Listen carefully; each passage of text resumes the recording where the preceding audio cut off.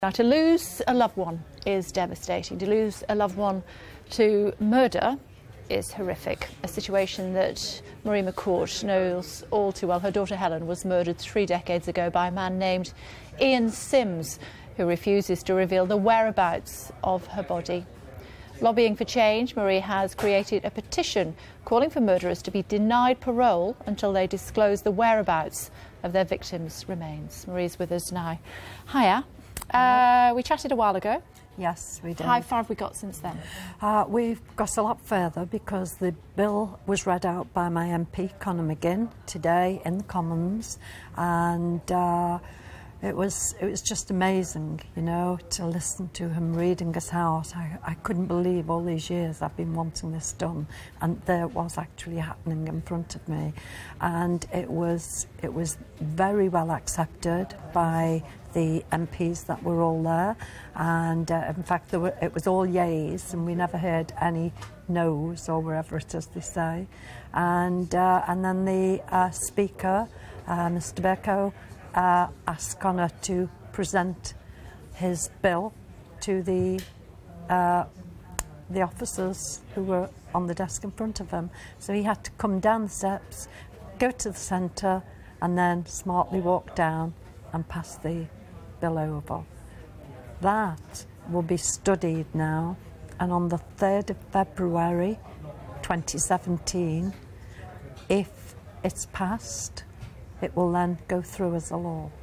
Talk to me, if you can, and if you want to, about what happened all those years ago to Helen, and the fact that you still don't know where she is. Yes, Helen was, she was always very punctual.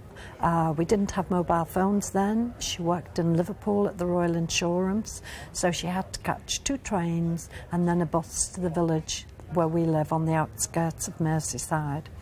And if she missed her train, she would ring me from the station from a call box and say, "Oh, Mum, I'm going to be 15-20 minutes late. The next train's due in." So she arrived home after phoning me 3 times to say, "You will have me tea ready, won't you, Mum? Because I'm going out at 8 o'clock with a boyfriend." And I said, "I know I have a bad memory, love, but it's not that bad." And she didn't arrive home, but I'd heard on the about 5:45 news on the local radio that the trains from Merseyside, from Lime Street to Wigan, had been delayed because the tree had blown onto the line. So I didn't worry. I thought, oh, that's why she's not rung. And I had a tea already.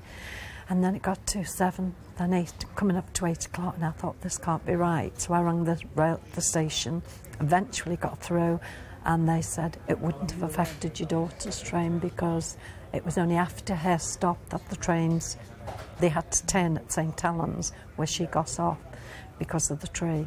And so then we went into Liverpool, tried to trace their steps, reported it to the police in Liverpool, and then I rung them when we got home. I rung them every hour on the hour as the officer told me I could, and then 2 officers come out at about 4:30 in the morning, took Helen's picture away with them. And got this picture of her here, yes, was it this one? That's right, yes. They actually picked that up off the coffee table. They asked for that one in specific.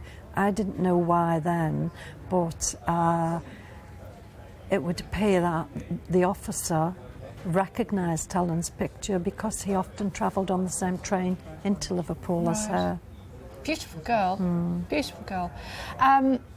This man who is responsible for her death, Sims, he has never said where her body is. No, no. Now, he's never admitted to the crime. He says he's innocent in spite of all the evidence against him.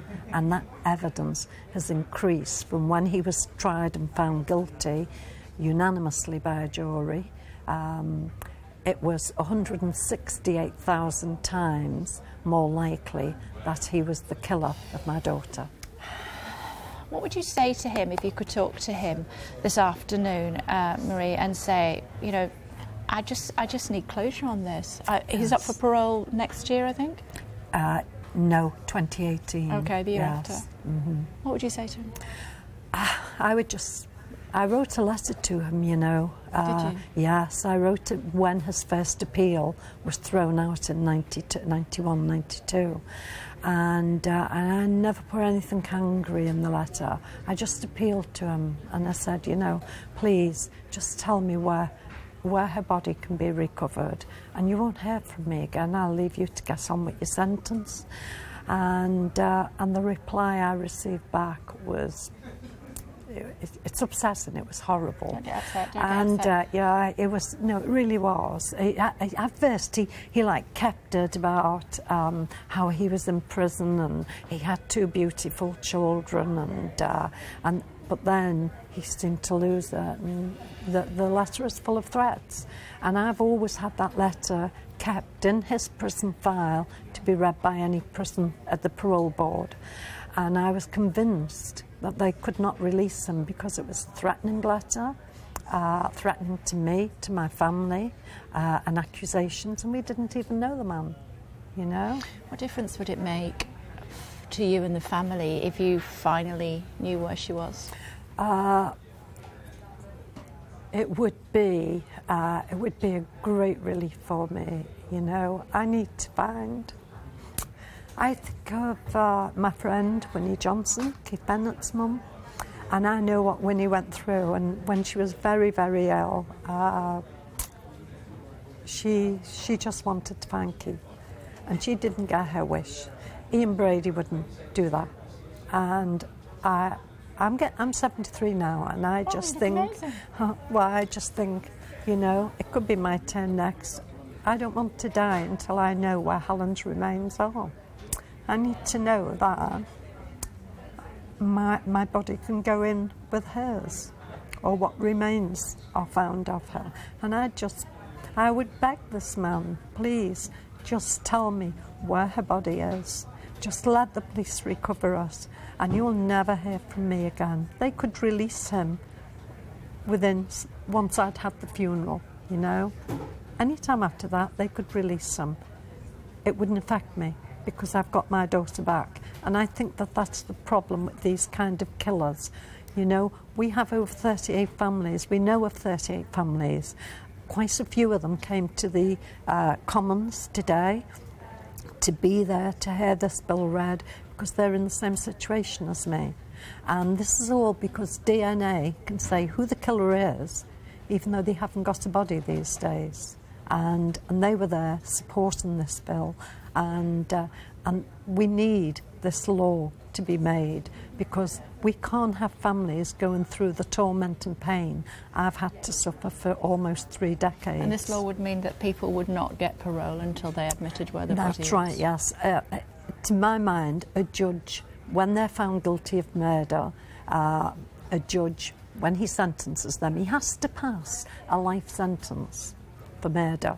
And that's what the judge did. He said, you've been found guilty of the murder of Helen McCourt, and for that I can only give you a life sentence. But then, at a later date, they go on and give a minimum sentence. And I say that shouldn't happen.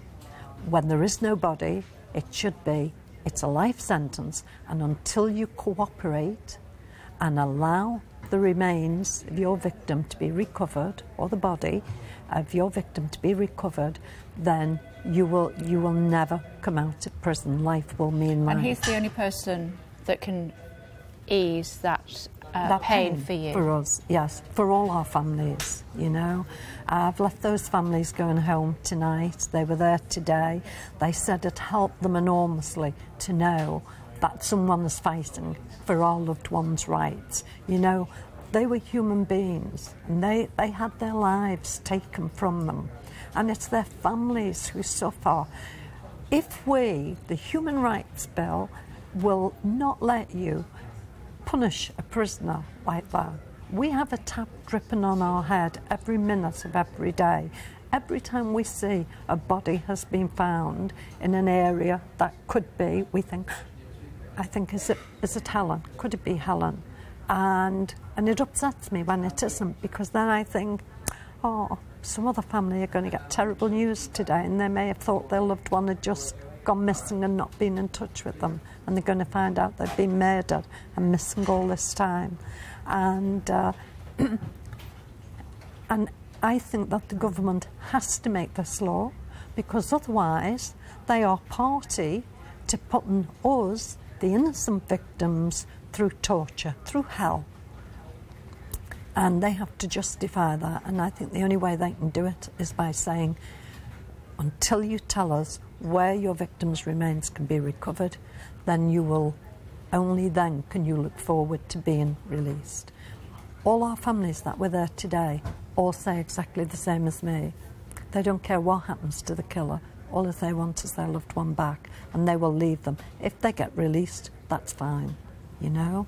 I do. We accept that they're in prison, but we can't allow killers to control, and that's what they are. They're controllers, because they won't release their victim to anyone. It's a secret to them and no one else. Come back and talk to us again in February, won't you? When it's Certainly hopefully it's will. become law. Yes. Okay, it's great to talk to you. Thanks very much for coming in.